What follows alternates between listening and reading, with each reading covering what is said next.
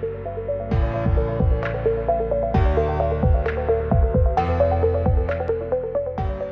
try to increase members during the pandemic proved really difficult. There was less taxes in the ranks. To get people to speak to people was really hard. It was traditionally around 50 members.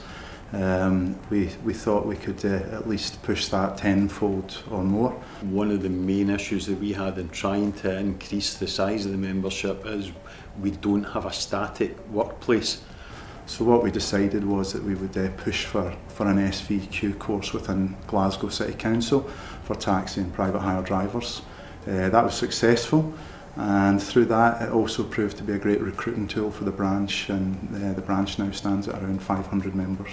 They've been exemplary in how they've reached out and organised that membership now to a degree now that they've got a collective voice, they've got a voice that they're campaigning, not just industrially within the taxi drivers, but politically. The COVID financial support was in big part to unite campaigning and lobbying the government.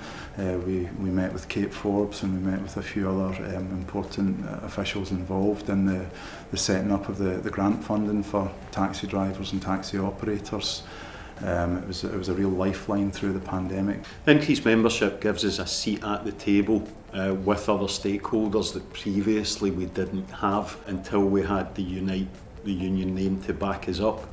But guys who were against the union, if you like, or were apprehensive about joining, are now starting to hear the benefits of being a member of the cab section. But some of the stuff that our branch did was quite heartwarming and it was the good in society, not just the good within our members in the night, good people reaching out and doing, brilliant things. And to give back to the community, they asked if there's any way that they could help, and were really willing to do so. So what they did was, they spoke to them at the food bank and they said it would be really good if they could go and pick up stuff from the supermarkets and bring them back to the community centre. So that would be a bonus for the community.